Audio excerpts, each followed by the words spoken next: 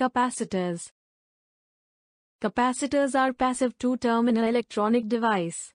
It can store an electrical charge on its plates when connected to a voltage source. The value of the capacitor is called its capacitance.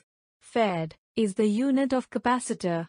For lower values, we use microfarad, nanofarad and picofarad. Higher the value of capacitor, higher the charge it can store. Capacitors are of three types: polarized, unpolarized and variable value capacitors. This is the symbol of a fixed value polar capacitor, fixed value non-polar capacitor, and it is the symbol of a variable value capacitor. Capacitor has two plates. There is a dielectric field between these two plates. When these plates are connected to the battery or voltage source, then they become charged. As we increase the voltage, charge on the capacitor's plate also increase. Charge is directly proportional to the voltage, and capacitance is the proportionality constant. So, the charge collected on the capacitor's plates, by applying 1 volt, is called the capacitance of any capacitor. Capacitance depends upon the area of plates, distance between two plates, type of plates and type of dielectric. On the basis of these parameters, capacitors are of three types: ceramic capacitors, film capacitors and electrolytic capacitors. When we connect the capacitors in series, then the resultant value of capacitance is decreased. To increase the capacitance, we can connect the capacitors in parallel. Value of capacitance and its working voltage is written on electrolytic capacitors.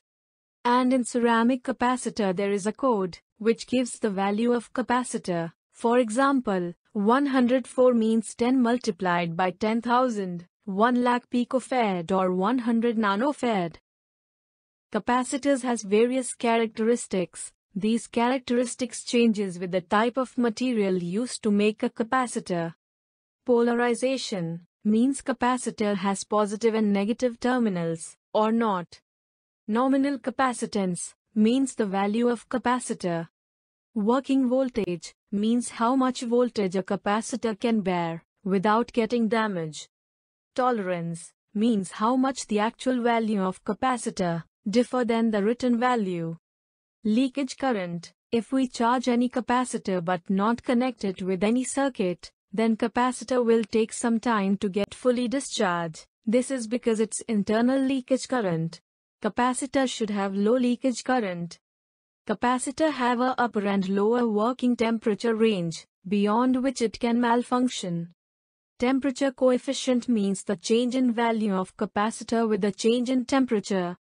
Capacitors has an internal series resistance, ESR, due to which capacitor takes some time to charge or discharge. The value of ESR should be as low as possible. This was some basic information about capacitors. I hope you enjoyed the video. Thank you so much.